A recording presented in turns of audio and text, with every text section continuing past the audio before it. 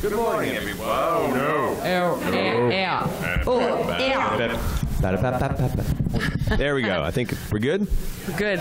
All right, Good morning. Good morning. How do you want to do this? Yeah, I saw that you're repping with a shirt. It made me happy. I did, yes. Yeah, both of our schedules and our badges said this was the main stage. Yeah, so sorry we're late. If you have any friends that are there, let them know that they're in the wrong place. And that it's okay because we were also at the wrong place. We almost fought for it, too. Yeah. The Guild Wars folks there, and we're like, whose panel is this? Are you sure? Smackdown backstage. Yeah, it almost happened. So welcome. Welcome to our Saturday morning-ish, near noonish Critical Role panel.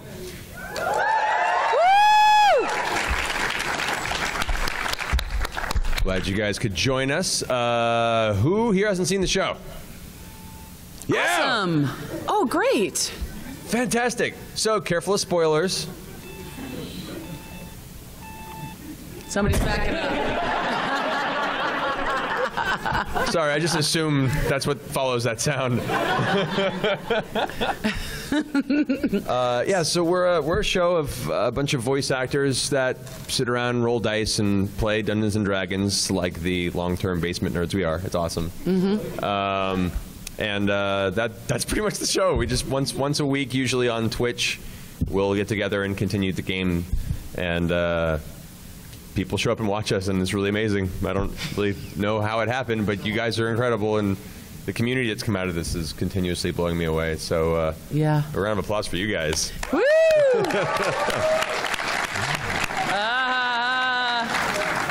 I don't know who did it.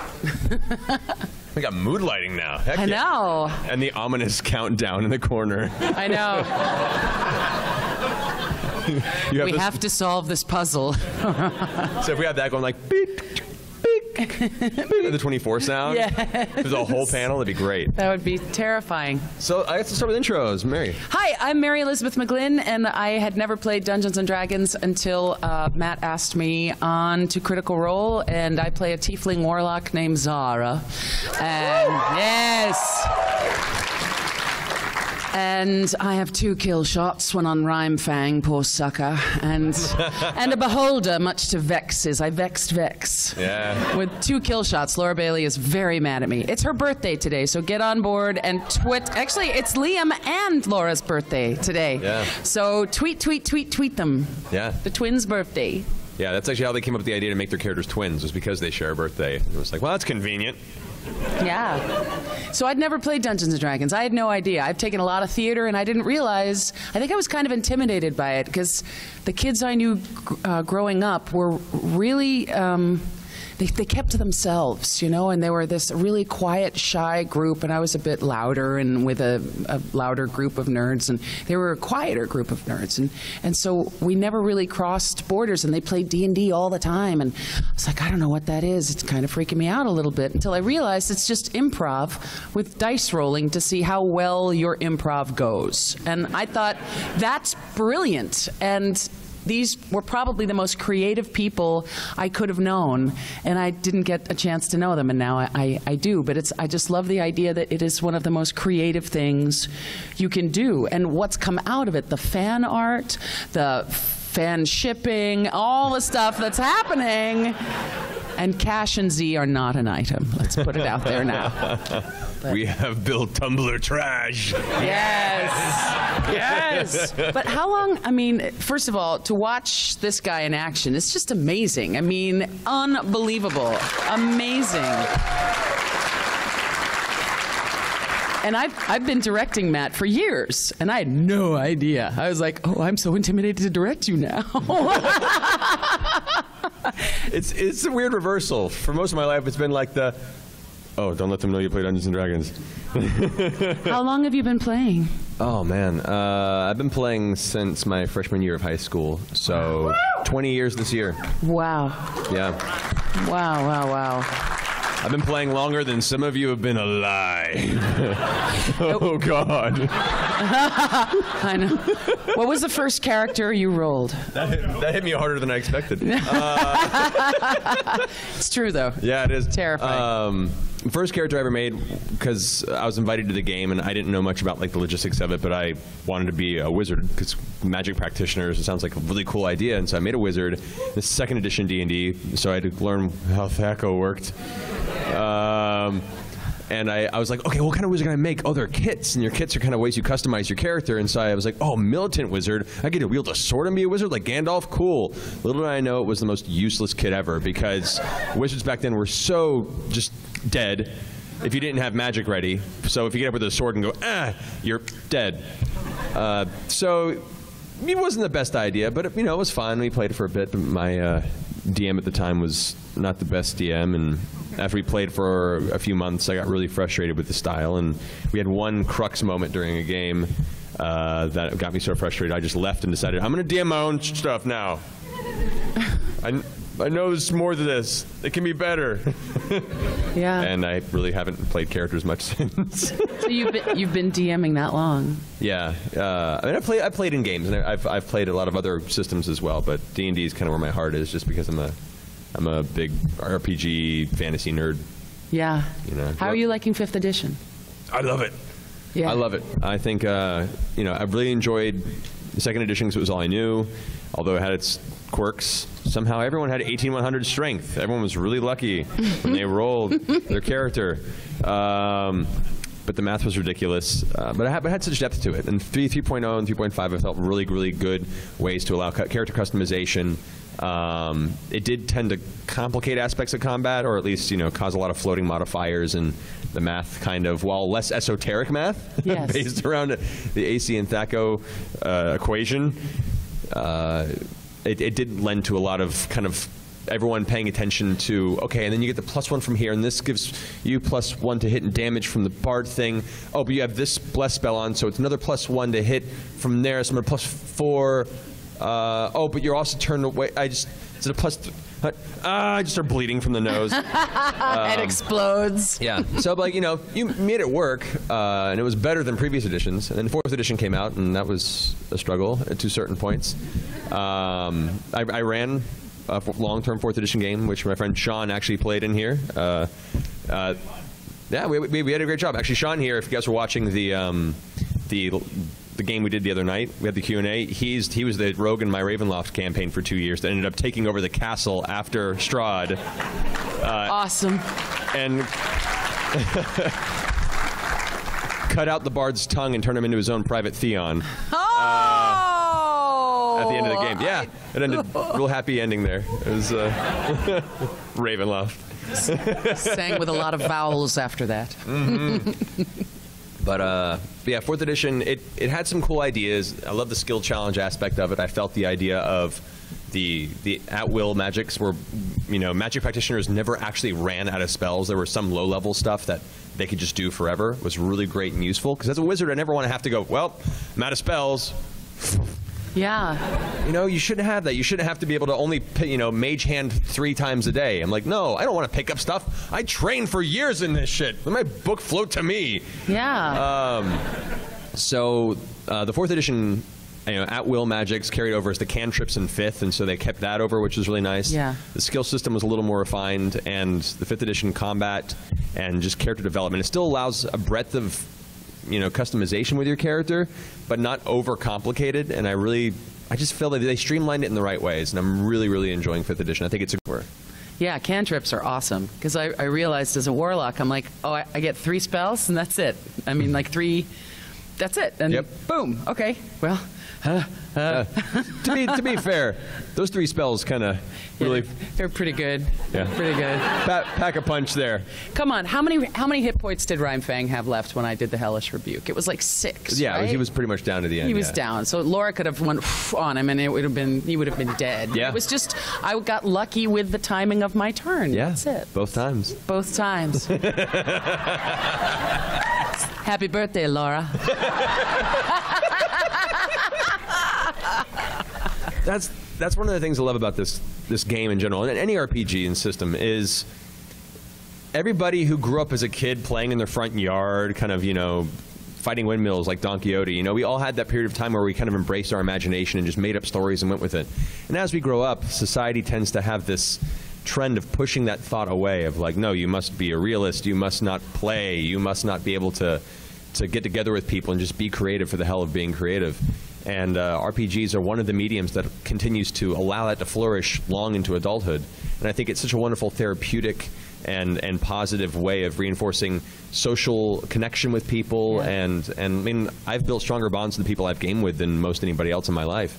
And there's something about that shared adventure experience that's so wonderful, and those memories are real, you know? Yeah, but you're world building too, and you're memory building off of these characters. I look up, I mean, these are some of my best friends in the world or play Critical Role or on Critical Role, and after a while I forget that it's Laura and Travis and Sam and Liam, and I'm just worried about how the hell is Scanlan going to get out of this stupid dragon, you know? And Grog is on the chain flying behind him, and Vex can't fly fast enough on the broom, and if he lets go, I mean, it's just, these are massive concerns about these characters that I've really come to love, and it's like I let go of the fact that I'm stalking my friends online, and because it was a real conflict for a while. I was like, is it weird that I'm watching my friends every week play this game? And I realized it wasn't. I know it's weird. Why be normal, right? You know. But it was sort of amazing, and I'm just so in love with these characters. I'm so glad that Pike is back. You know, it's just. Yeah. We've never been so torn about promoting a Friends television series. Yeah. Like, go watch Blind Spot. Yay, Blind Spot. Hopefully it'll get a second season. You're like some kind of wizard. What do we do now, Elf? Actually, I am a gnome cleric. Now. So I keep praying, like, move Blind Spot to L.A., you know, so she doesn't have to go back to New York. Yeah. So we could write a petition to Blind Spot to set the show in L.A. next season. That'd be great. If y'all could help us with that, that would be really great. Part of this, since you kind of know the gist of it so far, let's go ahead and open the floor to questions. We'll turn this into Q&A. We have a microphone. There's a mic there, so if you guys want to ask anything, go ahead and line up behind that microphone, and we'll start taking your questions one at a time. We'll get through as many of you guys as we possibly can. As you can see, we have a looming 47 minutes left. 47, make a wish. All right, Sal, what's your name? My name's Connor. Hello? There it is. Oh, there we go. Screw it, I'm loud. There we go. Yay! Be loud, Connor, be loud. I will. My name's Connor. Sometimes people call me Tiffany. Don't ask why. Hi, Connor, Tiffany. Hi. So my question, a bit more of a serious one. So there's so much stigma around games like D&D and role-playing and stuff like that, that society sometimes tends to exploit that nerd culture with shows like Big Bang Theory and whatnot. I mean, I told you it was a serious question. No, it is, and you definitely tugged the cord there. you invoked that which should not be invoked. Continue. That's okay. No, it's necessary conversation. Kraken is awakened. No, whereas now there's like a show like Critical Role, which features, if I may say, a charismatic cast of people that are authentically playing the game. So I think I've heard your grace is back. No. And, yeah, so how do you think this is going to trend within the next 10 years where, you know, these types of things start to become more popular culture, where they start having followings, niche audiences? Like with Twitch, it's a great way to get out, you know, 20, 30,000 views per episode, stuff like that, live streaming. You know, do you think it's going to keep progressing in this area? Do you think, you know, it's going to become like, you know, an actual television series, something like that one day? What are your thoughts on that? I don't know. We're still kind of holding on as to what this show is. We had no idea this was going to become whatever it is. You know, we had like a 6 to 8 week plan of like, well, if it doesn't work out, we'll just go home and keep playing on our own. And people found us and resonated and started creating their own games, and it just kind of built this community that I never expected, and it's become so much more important to me than just a game we play now. It's introducing other people to it and watching them create their own stories with their friends and send us pictures of their game nights and their families playing now. And I don't know, to me, it's D&D has an unfortunate stigma because of when the time it came out, there was a very like anti-D&D fundamentalist Christian movement that didn't understand the game, just saw surface elements and decided that it was evil demons being summoned, and it's like... To my people, I apologize. Oh, no, it's okay. They're my people, too. Look, my family's all from the South as well. I fully understand. So don't think I got to carry that burden just yourself. So that put a stigma on it, and the media, of course, ran with it as it does. So yeah, it got off to a bad start. But I think now, through geek culture becoming pop culture, for better or for worse, I think largely for the better. You're now seeing a trend of people that grew up playing D&D, who grew up writing stories and making up stories with their friends, are inheriting the entertainment industry. They're becoming the producers and the writers and the directors of films, television. And so that's part of the reason we've had this big surgence in geek culture, is because now the people that are creating the media are the geeks. We took over.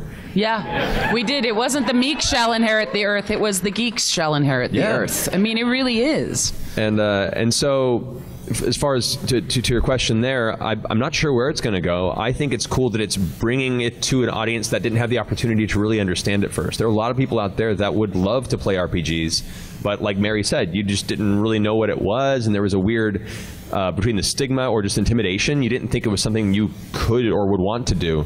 And so through these shows, a lot of people message us almost daily saying, since I watched your show, I went out and bought the books and started a game with my family or with my father, and we reconnected through it. And it's become this really cool reemergence of tabletop gaming. And thanks to other shows like High Rollers and like the Real Roleplay guys, and now the Dice Camera Action that Wizards does, like there's this trend now of people showing other people what D&D can be. And other RPGs as well, like Zach, who used to run our stream, is now doing his Hyper RPG Go up in Seattle, and they're doing a bunch of awesome Shadowrun games and all these different other types of RPGs as well. So will it end up mainstream media? I don't know. I know there's people trying it, because whenever anything seems to be doing well on the internet, that means all the executives in a room somewhere with a bunch of suits would be like, how can we recapture this and make money? Yeah. So I'm sure we'll see some attempts at that. Some may be genuine, some may not be. I think the charm of our show is the fact that we're just a bunch of doofuses that like each other a lot and play for our own amusement, not necessarily to, make maximum dollar for a company.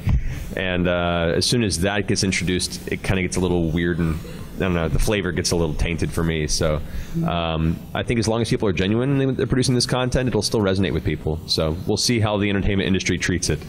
I know we're putting our feet in the ground, making sure that, it doesn't fall into that category, because I would rather jump in front of traffic. Yeah. I also feel like it's sort of starting to change the whole idea of adulting, of what it is to be an adult, and you have to be straight and serious and everything else. And it's just like, and that combined with the internet and everything in this sort of isolationism that causes, that this is now bringing people together again in a social environment to be creative. And with cutting of funding in schools and everything else, I feel like we're sort of losing that creativity and that idea that we are here to, that's one of our main things as human beings, is the power to create, and especially, I just think it's an amazing thing, and I think it's bringing people together and bringing this out of the basement and into the light and making it cool, and that it's all right to now talk to people again and not just sit on your phone and tweet anonymously to people, I mean. To be fair, it's okay to go back in the basement for those of us who don't like light. Yeah, that's fine. I'm not a fan of sunlight myself. Basement's cool. Yeah, nothing wrong with that. But still, go out and see the stars. There's no light. Go look at the stars. Yeah. Gotcha. Well, thanks for coming to MomoCon. Hey, thanks for having us. Thanks for having us. Yeah. Thanks, Tiffany. We love you. I think it's working. I need to be... Here. Hi. Hi. What's your name? Hi. Stephanie. Hi, Stephanie. I just want to say thank you for bringing Critical Role into my life, because it's amazing, and pretty sure into everybody else's life that's here. So I just wanted to thank you personally, and also congratulate you guys personally for 50+ episodes of Critical Role. And so my question is, I'm sorry, I'm shaking. It's okay. My question to you guys, which is your favorite character in the Critical Role world? Okay. His favorite character in the Critical Role world. What's his name? Whom Percy goes to get ammunition? Victor. Victor! The fact that who watched the birth of Victor the first time? I mean, come on.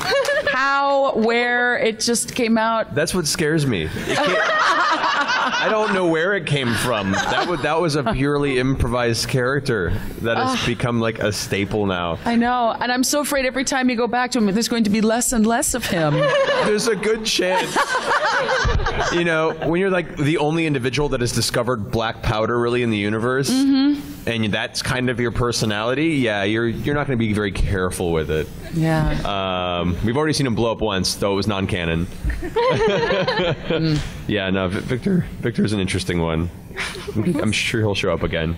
Yeah. They're also unique, though. I mean, everybody's got such wonderful personalities. I love the way that Vax and Vex play off of. I'm a twin, so to see them play off each other, like, yeah, they're totally twins. You know, it's kind of amazing. And Sam Riegel is just a bloody genius. You know, I don't know where that stuff comes from. And same place Victor came from, I think. Yeah, I think so. And Travis, I mean, who doesn't love Grog? Oh my gosh. I was sort of scared though with Craven Edge. I thought for a while, I was like, Bacon might take our Grog, and I don't want that to happen, you know? Yeah. And there's still the skull. There's still that skull though, isn't that skull? Yeah, what happened to there? that skull? I don't know. Where'd that skull go? I know where it went. I know. How far in advance do you plan where they're gonna go? I mean, this world that I don't plan where they're gonna go because I don't know where they're gonna go. I plan possible places they can go. You know, Yeah. I try and prepare enough to the point where I'm not completely lost if they make random choices, but it still happens occasionally. But yeah, for me, it's about just considering what their discussions have been in the game, listening to what their characters have, you know, insinuated they might want to do next, and then I'll flesh out those avenues that they might possibly go so that when they choose that path or this path or this path, I have some things prepared for it. like, did you have the acid river prepared when you knew at some point they're going to get on that rug? And no, sorry, I know it's a very painful wound. The acid river had nothing to do with the rug. The acid river had everything to do with Will Wheaton being a guest on that episode.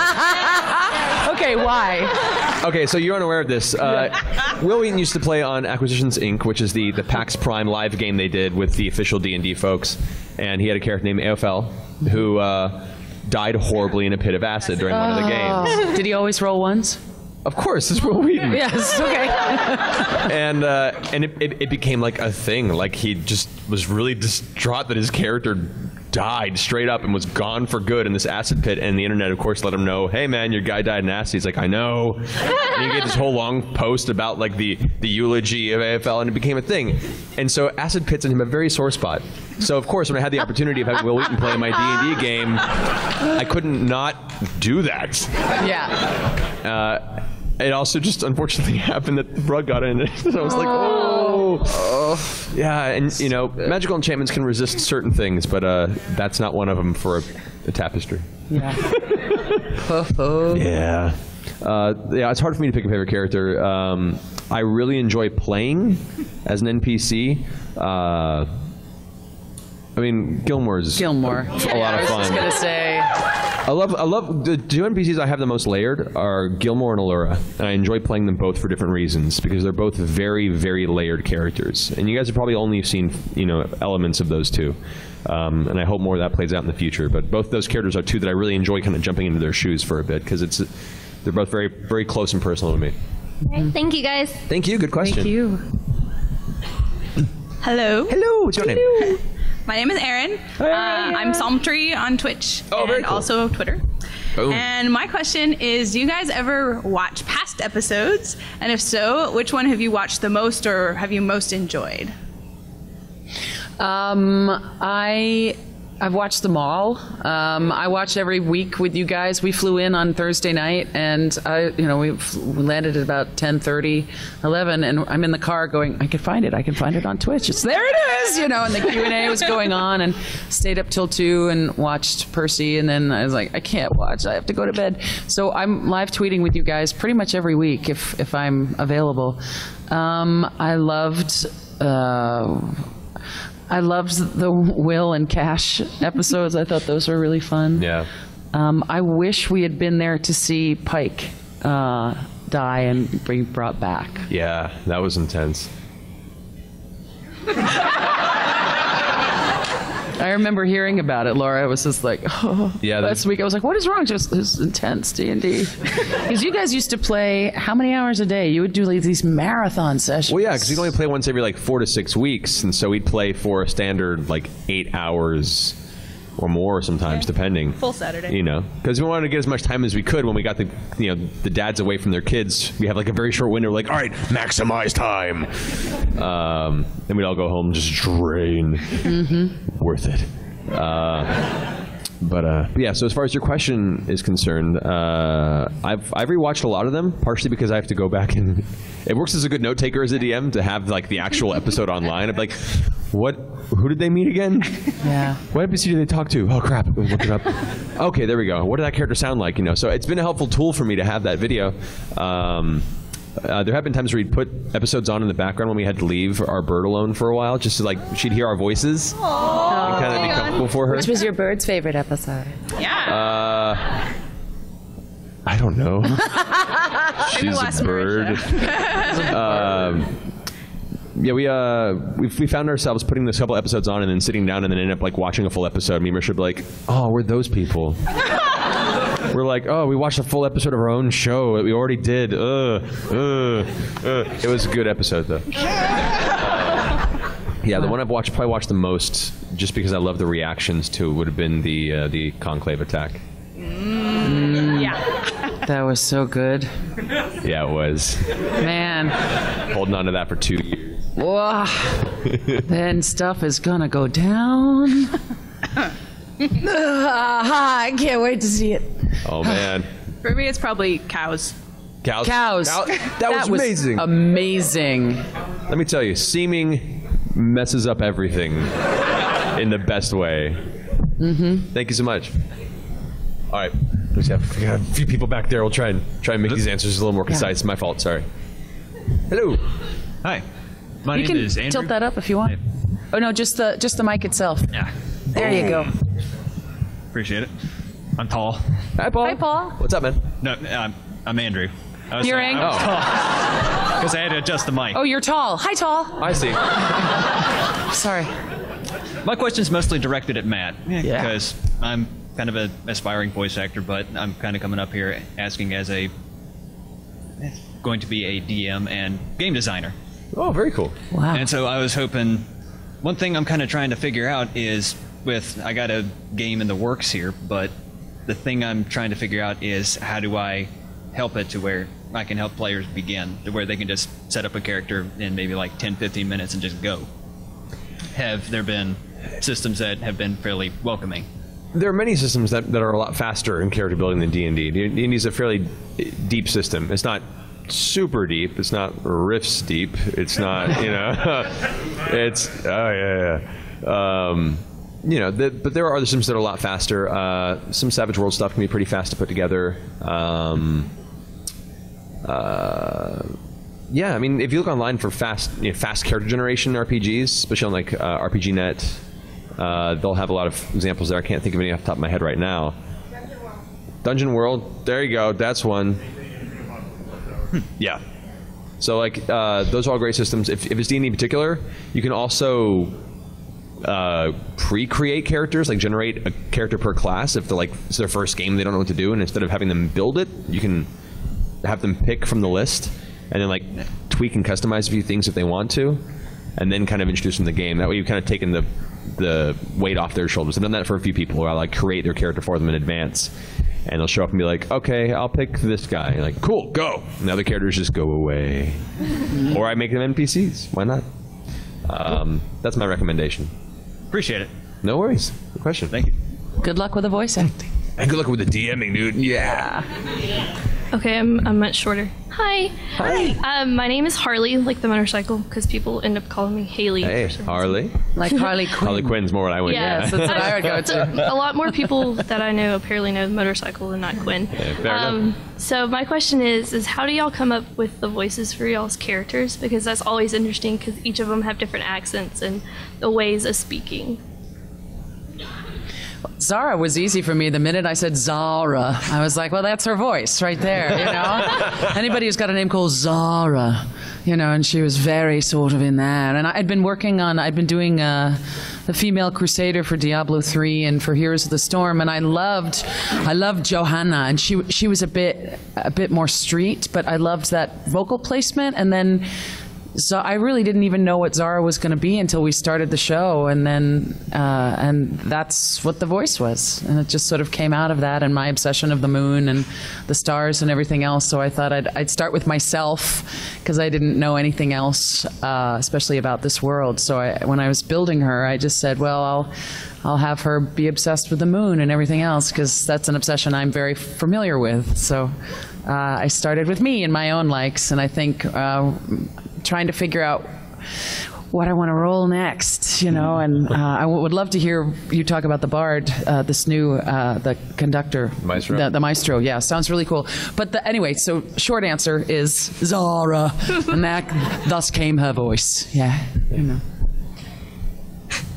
I spent a lot of time alone as a kid.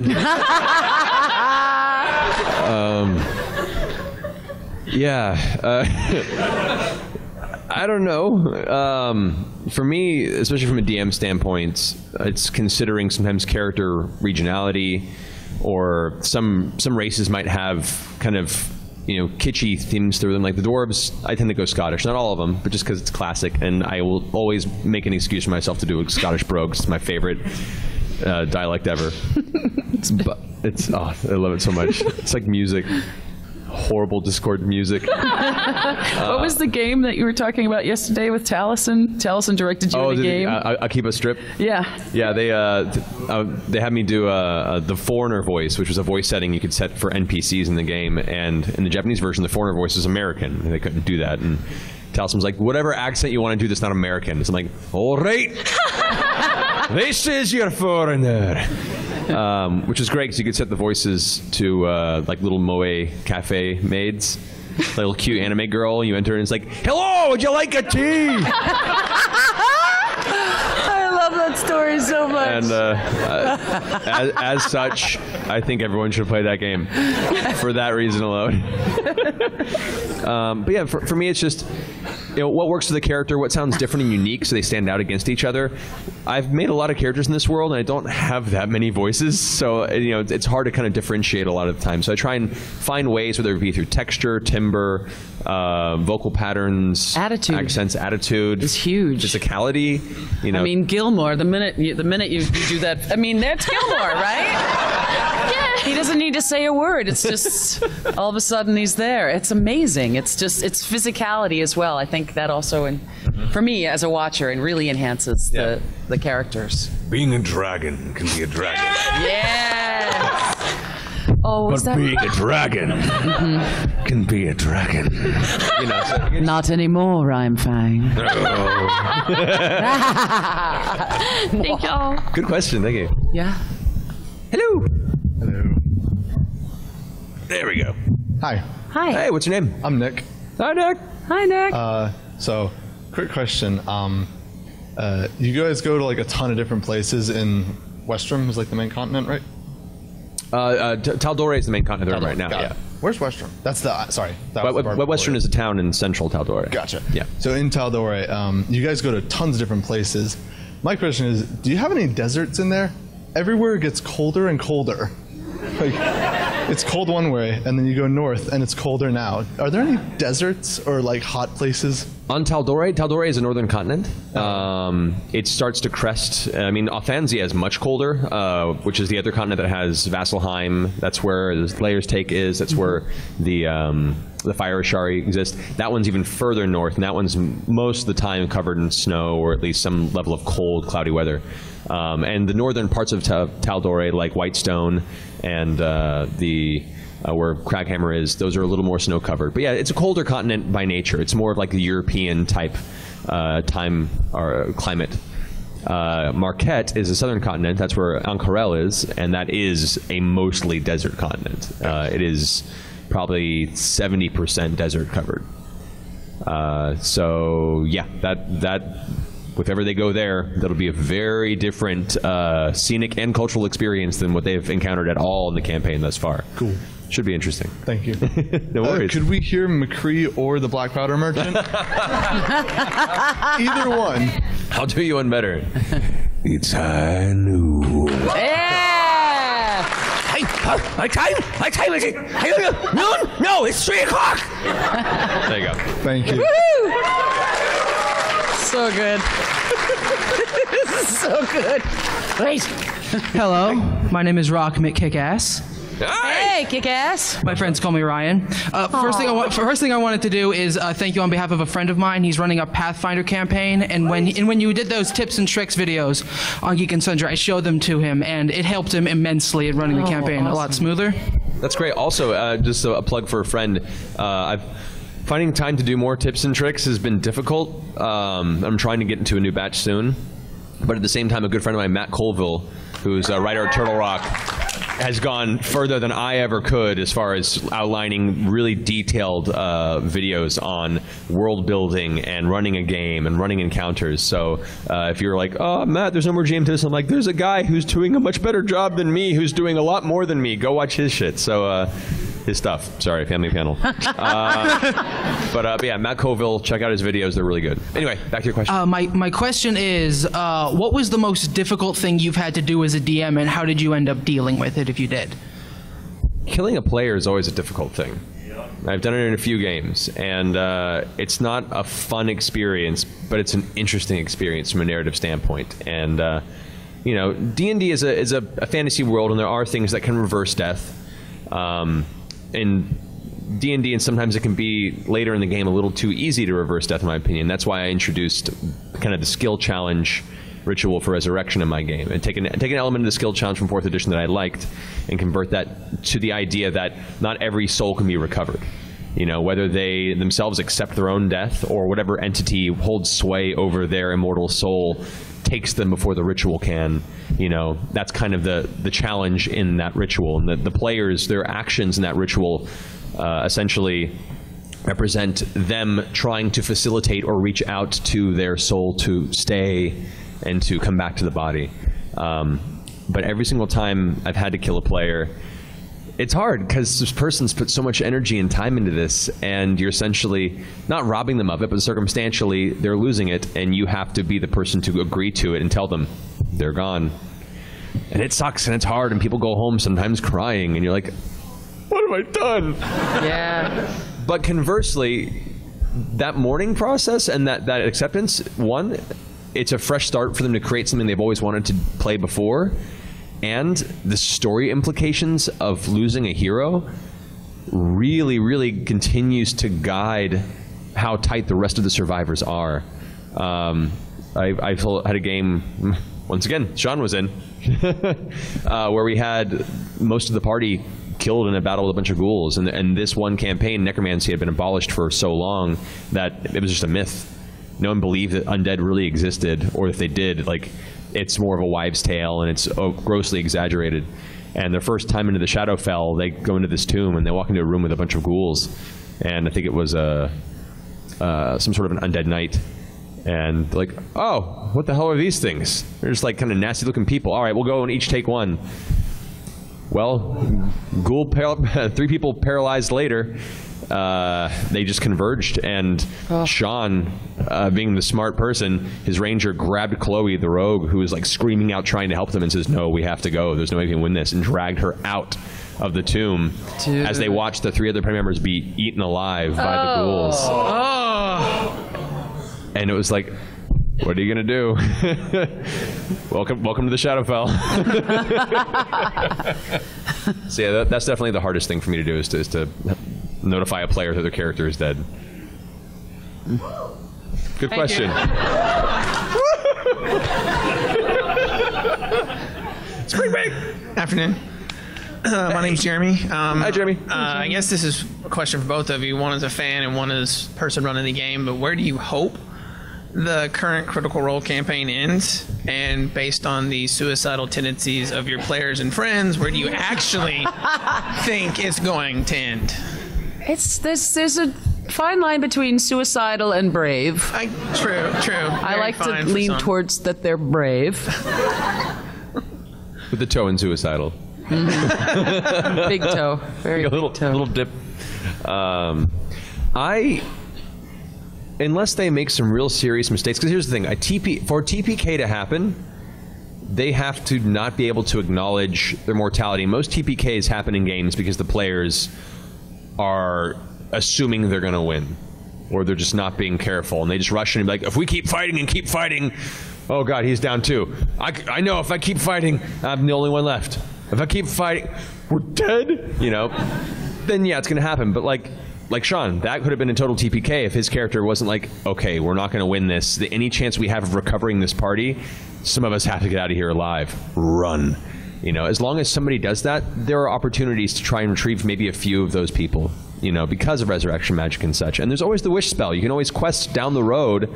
Part of an adventure for a while could be to find a way to find a being of enough power to be able to wish a friend back to life. That's a classic fantasy trope, and that's a really worthwhile journey. I mean, that's, you know, go to the underworld to seek a friend and bring them back. That's as old as there's been written word. Yeah. You know, that's Greek old mythology. Gilgamesh days in Greek mythology. Yeah. Yeah. So, I forgot the question. What?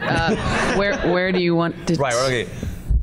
I think they have about a year of story left before they finish the biggest arc of the story. The next step beyond the MomoCon play, because that's oh, Thordak the Cinder King. Like, I expect them to be probably around level 17 or 18 when they get to that, maybe earlier, depending on how brash they are and how careful they are. But there's other things brewing in the world of Exandria. Thank you. There's that spinning marble of death. I don't know what that's about. I don't know what that's about. What is that about? Put all the survivors on top of it. What could possibly go wrong? What could possibly go wrong? Just touch it. Just touch it. Kate Grog, go on, grab it. Don't tell them about the marble. Don't tell. It's a good marble. It's good. You want it. Hi. Just a failed ritual. Hi. Hey. I'm Amanda. Hi, Bush. I was wondering, first of all, thank you for the hours and hours that you spend doing Critical Role and preparing episodes for us to watch every Thursday. So thank you so much. Woohoo! And my question is, I'm trying to start my own campaign at my school, and it's really funny because it's a liberal arts college, so you'd think that there'd be a lot of people into it, but they keep turning away, like, oh, that's not cool. And so I was wondering if you would have any tips as to how to get people into D&D, because I really want to do a game. Have you ever seen that scene in Clockwork Orange with the? No. You know, that's the hard thing. You can't force someone to want to play an RPG. You can always find ways to show them that it's not what you think it is. And if not Critical Role, there are other shows out there as well that might fit to them. But I think that's part of one of the reasons we did this show, was we felt there wasn't enough media out there that represented just friends having fun playing a game that was, you know, entertaining to people. And so we hoped it would fill that, you know, gap for some. And so we've had a lot of people that have messaged us saying, well, I showed the show to a few folks and they were like, oh, this is it? That looks like fun. And so that's a way you can do it. You can always pass around episodes of our show or one of these other great shows out there as an example to be like, no, it's just friends around a table goofing off and improvising. Also ale. Bring beer. Aside from that, yeah, it's the way you got to explain it. Whenever anybody says, what is Dungeons & Dragons? Like when you've asked me at the beginning, what is Dungeons & Dragons? What is it? I'm like, it's communal storytelling and improv. Yeah. In a fantasy setting. It's like Lord of the Rings, but you're just making it up as you go. That's how I describe it. It's like I'm watching my friends make up Lord of the Rings. And it's, you know, and with dice, so there's math, which sucks. But that's good too, you know. I mean, you need math. So it's it hits so many different levels. It's kind of amazing. Yeah, what would you, as an outsider coming in originally, what do you think would be the best way to describe it to you if that's not it? That was it to me. It was just like, and it's improv. I mean, it was improv.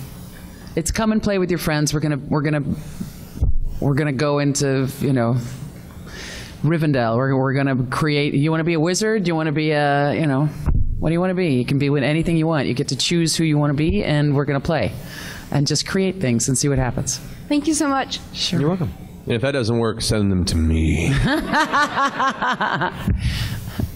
Hey, nice to see you guys. You as Mary, well. saw you yesterday. Yes, Hope I to know. see you tomorrow. Your autograph signed. Do it. My question is, what has been the most interesting something that a player has done in the game that was totally random that you never thought would happen? Cows. Yeah, man. Seaming an entire party into cows to try and masquerade as, and to at a certain extent interrogate cows as cows. Varying sized cows. Yeah. Seaming messes everything up. I'm going to keep putting this out there. I love it. I love it. And then having to then chase down a rock, so cast fly on the cows. Yeah. So you have a party of different size flying cows across the moonlight. It's everything you hoped Amgen would have produced. Yeah. It's, oh my god. That was weird. Yeah. Oh man, I've had some strange things happen. I've had some surprising things happen. I think really, I'm sorry. It's not because you're in the room, Sean. I have to keep picking on you. Sorry, but no. When you cut out Jack's character's tongue was one of the most unexpected player things to ever happen in a game. I know. He had it coming. So this was one of your regular players, and you cut out his tongue? No. I don't. How did he adapt to this new occurrence? Well, how well did Theon Greyjoy adapt? Not very well. No, well, for him, his bard character was a Vistani and was this very kind of like somewhat slimy, charismatic in that I can't possibly trust you, kind of ringmastery kind of way.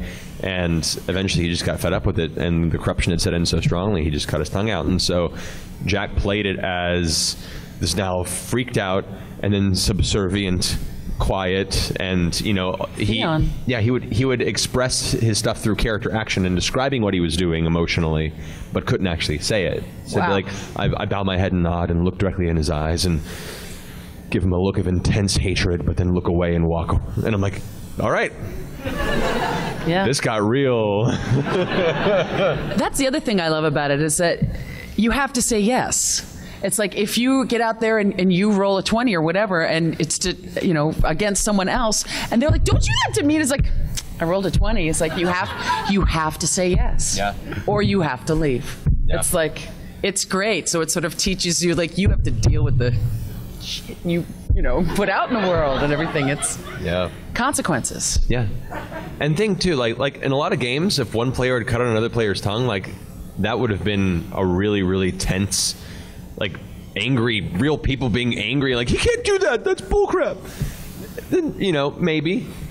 Or you could take it as a really interesting character moment and do what Jack did and play it into the personality, and now that's a reason for the mute character to be silently plotting against the person who did it, or try to find a way to get their tongue back and their comeuppance against that player. And that in itself could be a really cool arc as well. I don't promote PvP in your games unless your players are really like into the idea and respectful of continuing the narrative, because that can go really south very quickly if you're not being mature about it. But yeah, that's one of the weirder Thank ones. you. And just saying, y'all's show did inspire me to go down to the gaming room downstairs and play my first game of Dungeons & Dragons ever. Yay! Yesterday. What did you roll? I decided to go with a half-orc barbarian named Thok that I like to do the voice for. Yeah! Thank you, guys. That's awesome. That's so cool. Hello! Hello! Hi, my name's Matt. Hi, Good, Matt. strong name. It is a good, strong name, yes. We've had this I see you conversation played before, in Bloodborne. fact.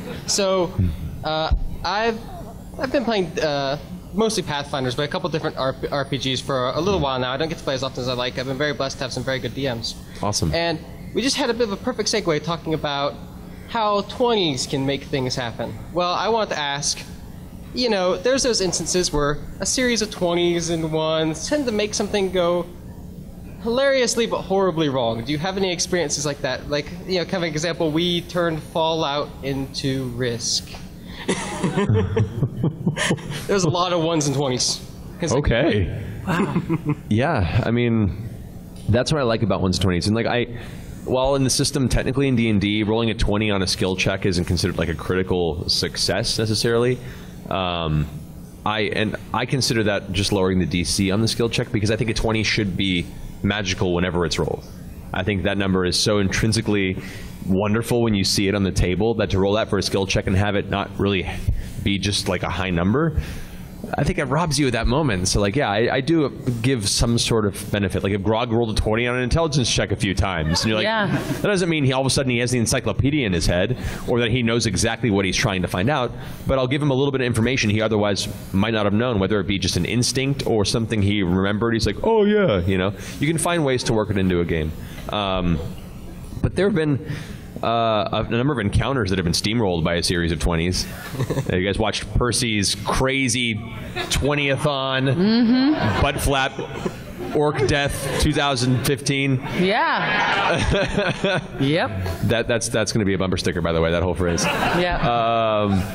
There have been a series of social encounters in games previously where a well-placed 20 or series of 20s have led into a complete like social upheaval in a city, like overthrowing an individual who was in control of a market or a political movement.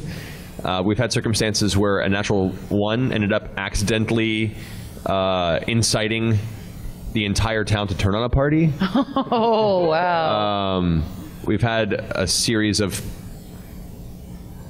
unintentional 20s when you're trying to hold back end up in the death of what's supposed to be just a threatened individual.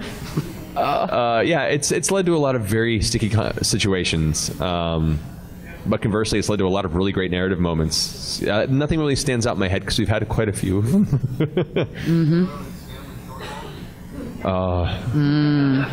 Scanlan and Kaylee, that was one of those natural ones. When Scanlan's history caught up to him, and she was there to kill him. Yeah. She was there to, or at least cut him down to the point where he would understand the pain that she went through. And through his speech, and she rolled a straight one, it was like those perfect narrative moments. They don't work out often, but every now and then you get that moment where like it would be perfect if I critically succeeded or critically failed at this moment, and then it happens, and that's like the magic of the game for me. Those are the moments that you remember forever. So yeah. We basically killed an essential NPC. Yeah. Good job, guys. It's a whole quest line you'll never touch again. Ones in Fallout and Skyrim. Exactly. Thank you. Hello.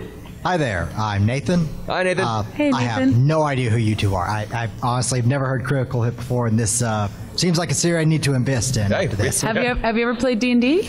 I can jump right to that. About 2 years ago, just had a couple of friends invite me to play D&D just after so many years of avoiding it for the social stigma that you referenced. Yeah. Decided to finally give it a shot, and the people who are with were amazing. Just playing with them, getting to know them, and then getting to know their player. It really is a whole separate meta where you play it. Yeah. But our DM was horrendous, comically so. But it really like speaks Showgirls to bad, or? I love Showgirls. He had this strange tendency of wanting to constantly put us in danger, but never kill a character, which it was a very strange kind of presentation. Yeah. But it really speaks to kind of the enjoyment of the game and the players when we played for twice a week for 6 months, hating the game and just enjoying hating it. But anyway, after 2 years of playing, getting new players and whatnot, I'm finally gonna, try my hand at playing. I didn't have your magical quit, and I'm just gonna start my own. After 2 years, I had a lot of good experiences. Good man. But what I wanted to ask you is, as a starting DM, I know there's gonna be so much I'm gonna learn, and clearly got tips and tricks video I'm gonna take a look at. But what I want to know is what major pitfall should I avoid? How should I avoid being that first DM, that absolutely terrible, that Showgirls DM, for my very first party? My biggest recommendation is start small. If you're doing homebrew, if you're making your own world, start small. If you're running like a pre-made adventure or module, that can be a little easier, especially for your first time, because a lot of the information is already provided for you.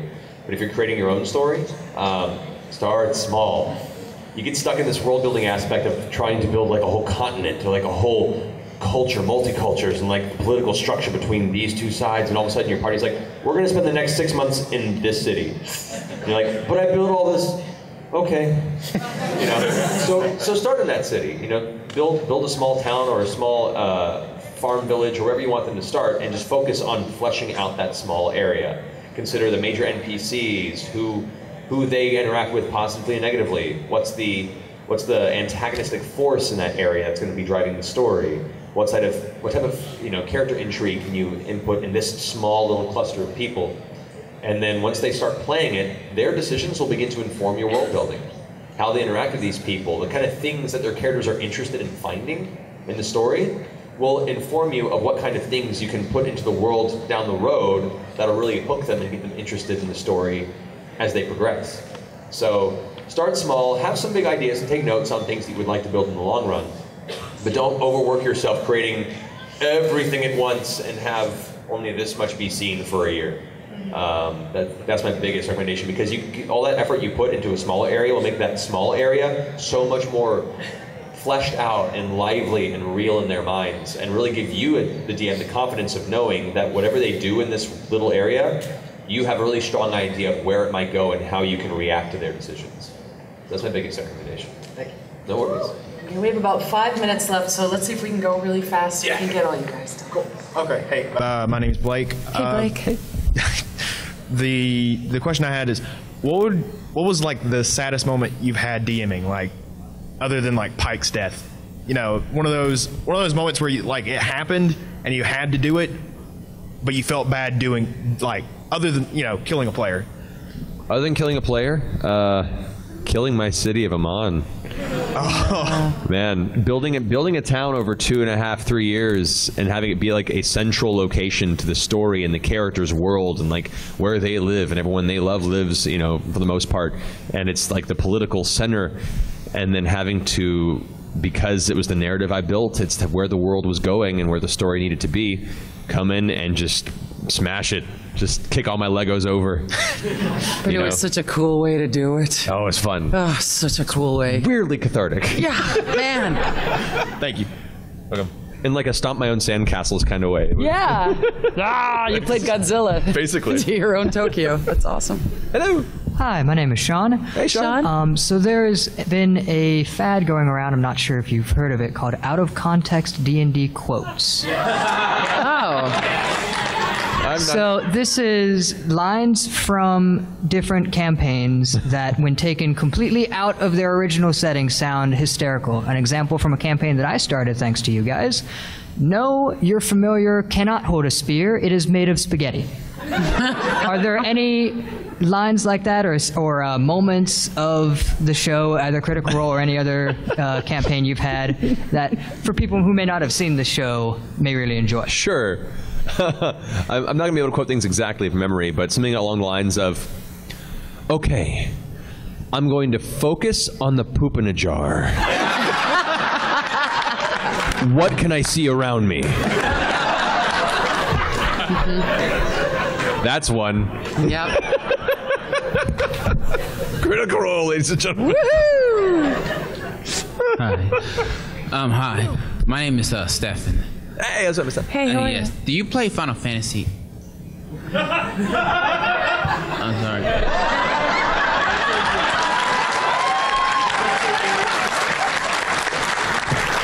Yes. Yes. I have a question about the newer game that's coming out, Final Fantasy 15. Mm-hmm. Would that one have online, like an open roam, like Final Fantasy 14? Oh. I don't know. Yeah. As far as I know from the game, I don't think it's like multiplayer, but I think they're making it a little more open world. Like you can wander around like the map. It's not like Final Fantasy X where you have like just you're in an airship and you pick places and it drops you down there. I think it's a little more open world wandering. I think it's from what I've seen in the trailers. Okay. But it's not multiplayer like 14 is, if that's what your question means. Oh, okay. Yeah. Yeah. That's my question. As far as I know. Yeah. But when I find out, I'll let you know. All right. No problem. Thank you. Thank you. Thanks, buddy. Okay, quick. We only have a minute left. Hi. We can do this. We can do this. We did. First of all, just wanted to thank you guys for sharing what is normally such an intimate experience with everyone, on behalf of everyone here and thousands of people on the internet. It's because of you, man. I'm actually here with my players. Everyone in my current campaign is here today. Awesome. Wow. And I'm starting to run another one for some people who felt left out, and then my current players wanted to play, and all of a sudden I've got 9 people and 2 beasts hanging out and that I'm going to have to run combat for. So I feel your pain. Yeah. So I actually thought you would be a terrific person to ask if I could get up here. What are some of the ways that you raise the bar, not just in combat, to make things challenging for that amount of people? A general sliding scale I go for, because if adding just more hit points means it can go on for a long time for scaling. So, I mean, adding more hit points does help to have enemies have longevity, especially when you have that many players, because it's a lot of damage that can be dished out in a combat round. My recommendation is to also increase the damage that can be done by these creatures, because you'll get fewer rounds of combat with more players. But to still keep it dangerous, have the damage that they take from certain attacks be large enough to the point where it really is dangerous. Or conversely, consider adding abilities to certain creatures that are, area of effect attacks. You can customize any monster they come across. The monster manual are just templates and suggestions of how to run these things. You can customize however you want. So if you want that beholder to be really nasty against 9 players, perhaps it has an eye wipe ability that chooses to do 1 eye ray attack on everything within a 20-foot radius. How will that do against 9 players? You're evil. I'm just saying. Yeah. There are ways you can customize creatures to be more of a threat to multiple entities. And yeah, because a lot of single target attacks will be less effective against larger groups. Think of ways that you can give them big sweeping attacks that can hit multiple guys at once, or things that can lock down and grapple multiple players at a distance and make them ineffective for a round or two. Like, those are ways you can still make it threatening for that many players without having to just give them 400 more hit points and it becomes a huge slog fest. Thank you. You're welcome. We are out of time. Oh, one more. Okay. Hi, guys. Hi, Megan. Hi. How are you? I'm good. Good. I know I'm trying to be quick as I can. What is the biggest inspiring and influential of Keyleth? Of Keyleth? And Zahra. Oh, what was most influential for your character? What was most influential for me? Wow. What do you think about that? You for think? Keyleth, I know Marisha, for her it was partially Avatar The Last Airbender. Yes. She's a huge fan of the series, and so she created a druid. She wanted to go that kind of elemental, trying to take and learn to master different, tribes of elemental types, which has been kind of a cool journey for her character. Also, because Marisha, as you may have noticed, she's a tough chick. She's really confident in her, that's why I like her. I'm more of she's the fighter, I'm the diplomat. It works out fine. She defends my honor. So for her, she wanted to choose a character that was very against type for her. She wanted to play a character that was very different than what she would normally play or who she is. And so for Keyleth, she wanted to make someone that was, very awkward and insecure and trying to find her place in the world. And like with any D&D character, you learn a lot about yourself as you play a character, and it's hard to not be made a better person through these experiences. And so she attributes, that was her inspiration for Keyleth, and Keyleth has also been an inspiration to her, and she's learned to be more in touch with that aspect of herself as well. So that's been really inspirational for her. Yeah. Awesome. I'm much like Keyleth. I'm very awkward and had a lot of self-esteem issues as well. Hey, we all are in many ways. Yeah. I think we can all agree. That's probably there with why that. we all get along so well. Yeah. For Zahra, I looked at all the different classes, and because again, I was brand new to this world, and I really looked at the group dynamic, and I thought, what's missing? What's not there? So I saw, okay, Warlock, and then I was, doing research online. I don't know if I should do that or not, but I just said, and somebody posted something about, badass Tiefling Warlock, and I said, okay, well, there's no Tieflings there, so let's try that. And I found out as I went. As I said before, I sort of started with myself in terms of the personality and the moon and everything else. And someone who was, I don't know, I think she's kinder and more eloquent than I am, so that helps me. Because I can be I'm from Jersey, I get a little brash every now and then. So I think she's a more elegant creature than I am, which is nice, that will still use the finger of death on Keyleth within 5 minutes of a knockdown drag-out. She mentioned that the other night. I was like, oh, sorry, Marisha. But yeah, we're not here to play tiddlywinks. We're here to destroy. Thank you. All right, then thank you so much, guys. Thanks, you. Megan. Guys, Thanks, you guys. I'm so sorry. So sorry if we didn't get to your question. If you see us around the convention, feel free to stop us and ask, or come to another panel, or come to our signing and ask us, or shoot me a message on Twitter. Yeah. I'm going to a signing right now, so if you want to come down, I've got some great kit bus artwork of the kill shot on Rhyme Fang, so come and check it out. It's really fun. Thank you guys so much. Bye, Enjoy guys. MomoCon. Thank you. Roll 20s.